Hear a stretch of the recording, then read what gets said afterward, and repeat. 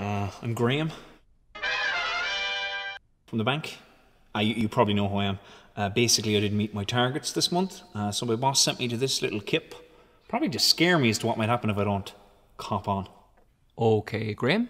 Probably best just to let these people go ahead, though. They were there before you, and sure, look, everyone's equal around here. Everyone's equal? No, they're not. What about all those important people? You know, the guys with all the shareholders? Well, you see, in the credit union, we actually don't have shareholders. We're owned and effectively run by our members. That's pretty rad. Rad? I'll rip the rad off the wall now and beat you over the head with it if you're not careful. So if you don't have any shareholders, what happens to all the sweet, sweet profit? Party down, is it? No, not quite. You see, we're not for profit. So that money just goes directly back to the members. Or into community projects, kind of things like that. That's unbelievable. But sure, the banks are very passionate about community projects too, aren't they?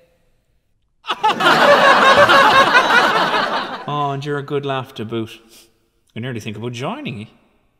Can I use one of your machines? Can I use your machine? Can I use your machine? We don't really have machines in that sense, Graham.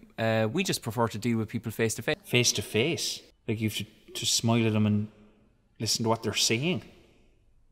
Hang on now a second. Is this a cult? Right, that's it. I'll give you a culty a Decide to switch to your local credit union today, or run the risk of being a complete and utter banker.